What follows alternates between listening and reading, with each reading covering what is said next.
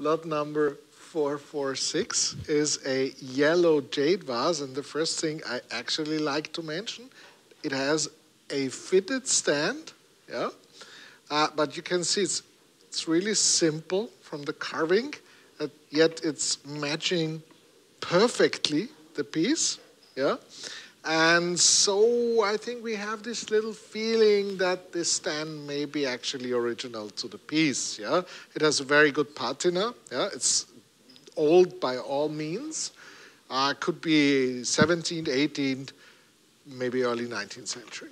Then we have here an absolutely beautiful, almost pure yellow jade, which is very, very rare to find. With this grade A color.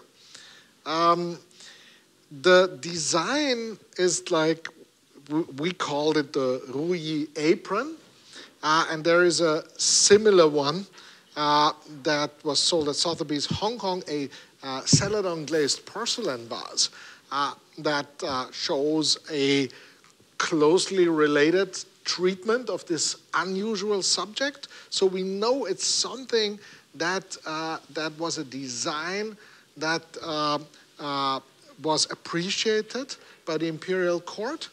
And so the mark here, the Qianlong mark, that incised mark to the base, 4-character, very, very finely horizontal seal script, yeah, is of the period, very clearly.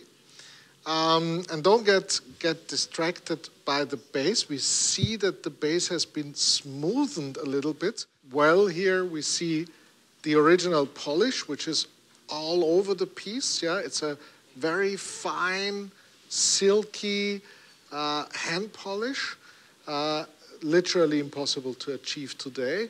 Although the piece in its form appears to be truly unique, it compares favorably to a number of Qianlong period yellow jade vessels, including one with a 4-character rain mark at Christie's Hong Kong, which sold for more than $2.5 million Hong Kong dollars, and one of an autumn mallow yellow jade baluster vase, which is not marked but is dated to the Qianlong period at Christie's in London, which sold for more than 50,000 British pounds.